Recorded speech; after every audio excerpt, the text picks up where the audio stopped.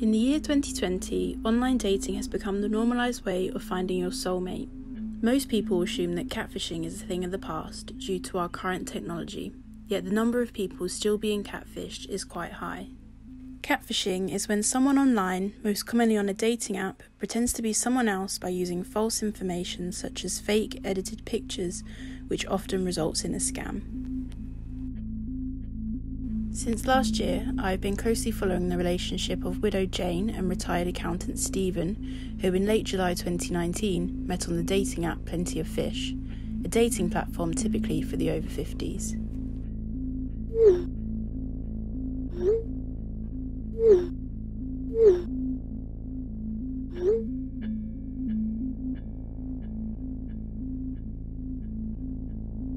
I started talking to Stephen to just pass the time, really. It was coming up a year since losing my husband to a heart attack. I didn't really handle his death very well.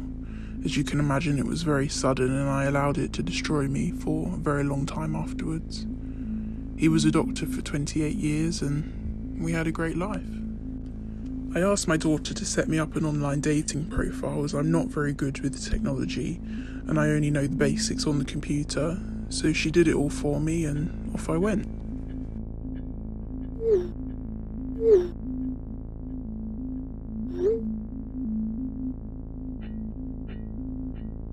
In the first couple of months of getting to know Stephen, I had tried to meet up with him in person on several occasions. However, there was always an excuse as to why he couldn't meet. It was, oh, my car broke down, or it was something came up with my mum, as he told me his elderly mum was very ill, in and out of hospital, and he was the one who had to look after her. And this was around when I started to become suspicious that he wasn't really who he said he was. Shortly after this, his messages became less frequent. He was telling me things that didn't add up. He was getting his storyline muddled up and he started asking me more personal questions about my finances and my late husband.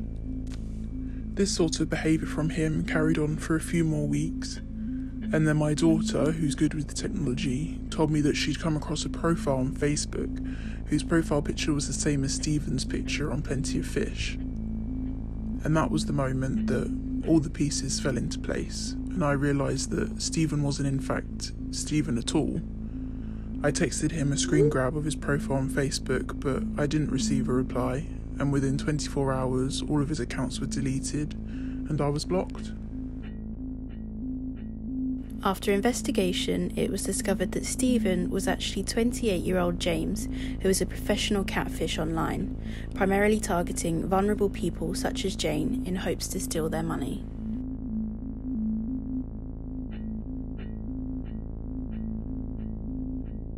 Unfortunately for Jane, within seconds of looking at her dating profile, the catfish knew that she was a prime target. He knew straight away that she was over 55 and also widowed, highlighting her weakness and vulnerable state.